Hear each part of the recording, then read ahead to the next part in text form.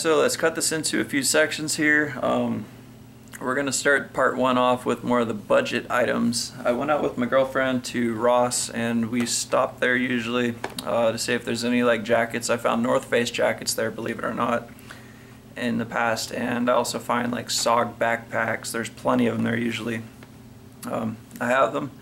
They're stored away right now. Those will be probably brought out later when I do, bug out bag scenarios and things like that. I've got some things coming in the channel. Gears are turning in my head. I've got ideas and I want to make those ideas happen. So back to knives.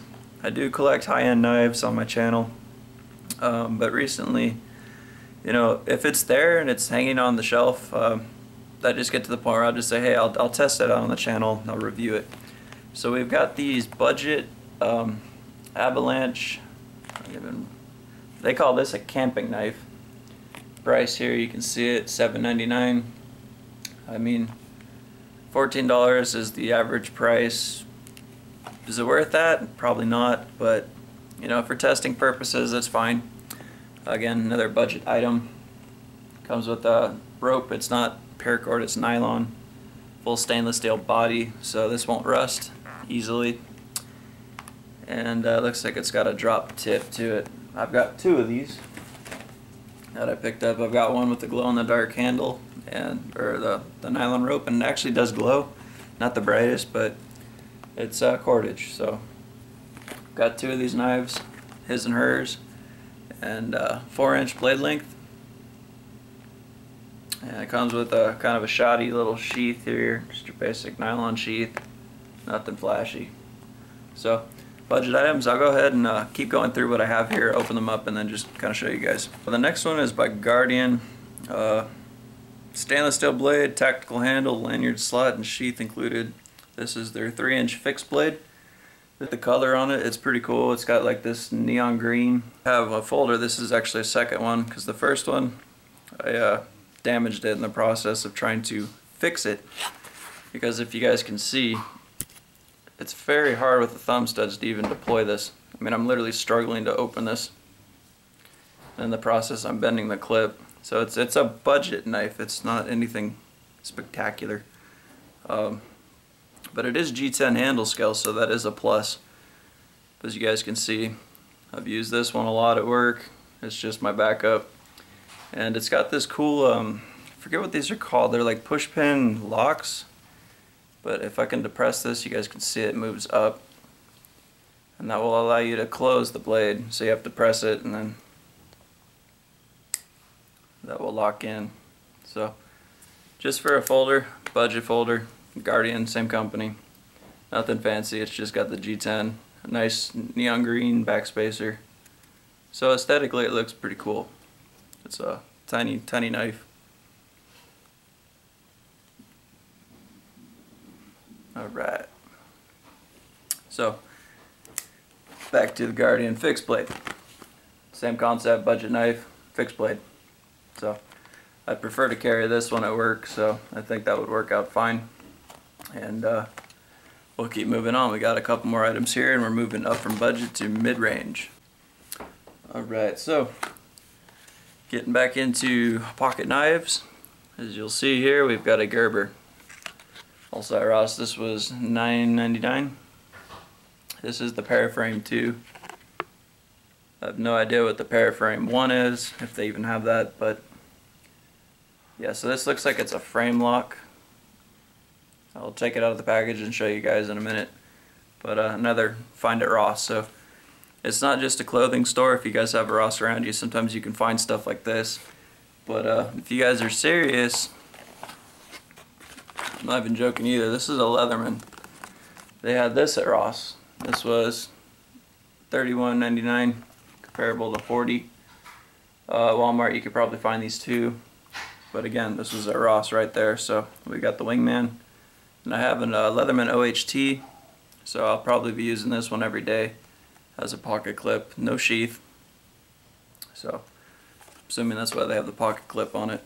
But yeah, so another item from Ross, and pretty cool to find a Leatherman there. Alright, so now that we're moving stuff out of the way, we'll keep going on with more budget companies, but with some pretty neat products now. So this is Avalanche, the company that makes these knives. Okay, Avalanche. Right here we've got a nylon hammock. Price on this one, can't read it backwards, 20 bucks. Seems pretty affordable. 100% nylon, it's 500-pound weight rating, and it's 9 foot by 5.25. So single person. I don't think that would be a double, but you know, it seems pretty lightweight. It does come with carabiners in it, and you're ready to go. So this will be good for the park, for just kicking back. Alright guys, so I just opened up the Wingman here, Leatherman.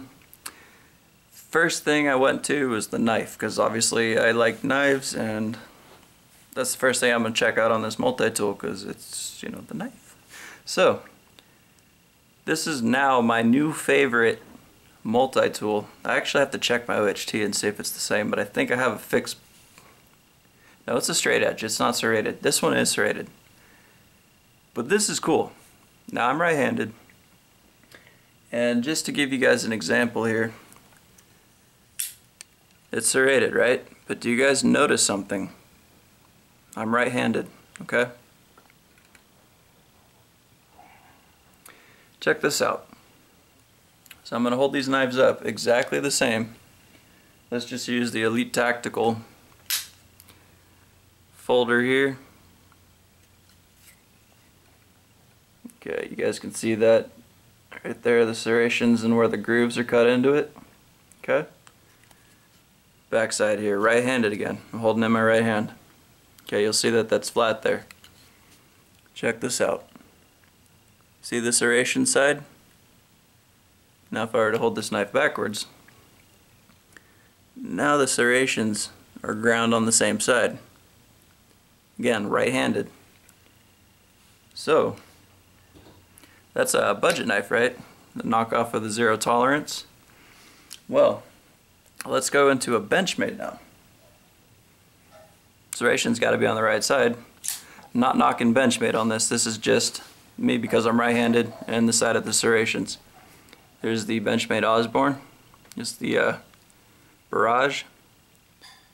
There's the flat side. Serrations, you can really see those nicely. Again, there's the grind side, there's the flat side. Right-handed, same direction.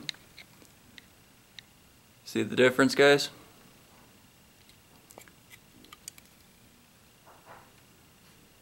So what that means, at least to me, is that now if this the Barrage here, if I'm carving into wood for feather sticks, I'm fighting that angle on the serrations.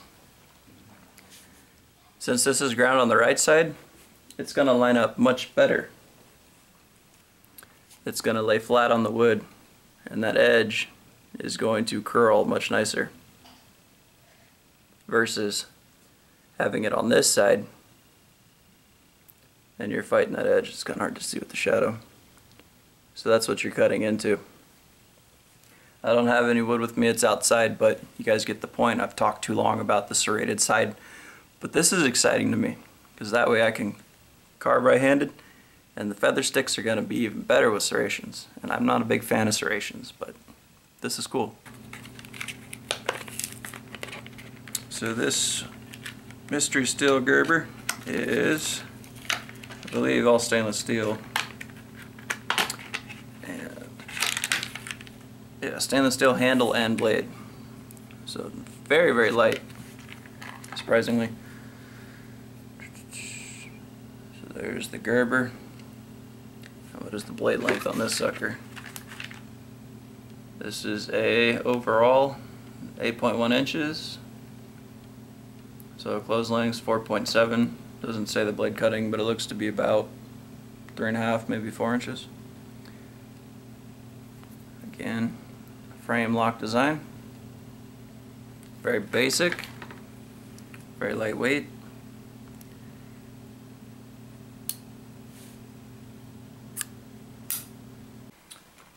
Alright, so let's move on to the Avalanche knife. Pretty cool. This one's got a nice clip point, little drop. Again, a hollow grind. Fairly sharp. Hate the handle already, the cord, that nylon cord. I'm going to exchange that and put a paracord on it. A little bit of jimping on the top. Extremely uncomfortable choil. I mean, that's sharp as crap. But I'm going to do this right-handed since I'm right-handed. I got medium to large size hands. Yeah. It's a very, very lightweight stainless steel knife. I wouldn't depend your life on that, but it does say China. And it does say Avalanche. This would just be for fun. A little bit of a useless paracord dangler thing here, so I don't know. Might make a good throwing knife too. But we're gonna baton this one. We'll test it out, see if it can survive. Okay, so I just pulled that sheath out. Amazing quality. I mean, absolutely just stunning. This is junk. I'd say the knife is too, but you know, I'm just gonna have fun testing it, just for craps and giggles. But let's check out this Guardian, because I actually had this before and I thought it was pretty decent. So let's cut this one open. The sheath sucks on this. Most sheaths do. And here is this super awesome, just miniature sheath. This one at least has some like plastic in it. It's a much better quality than the last piece of crap. But snap closure, so it's got to be worth something with the snap. Let's get to the knife.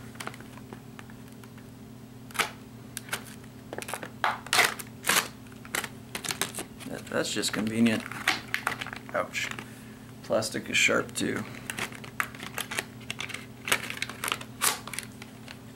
Alright. So, full tang, green liner scales. We've got some kind of accents here on the screw. And again, another hollow grind. Follows a nice curve here for some paracord. 2 slots if you want. So you can put some bead swag on there, paracord. And yeah, I think that might be kind of cool for work. It does have a sharp end, yeah, remember that. So, and the edge on it. You guys can tell I haven't been making videos in a long time. I'm kind of getting back up to speed here, but yeah. I think it's G10 handles if I double check. Mystery. Might be Grivory handles, I don't know. Doesn't feel like G10 from the original. The pocket knife. Yeah, completely different. So this is G10, I know that for a fact. Might be kind of hard to tell. But I need a new battery and I will be back. Don't go anywhere. We're gonna wrap this up and we'll open up part 2, and I've got 2 unboxings to do for 2 good channels here on YouTube. And yeah, let's do it.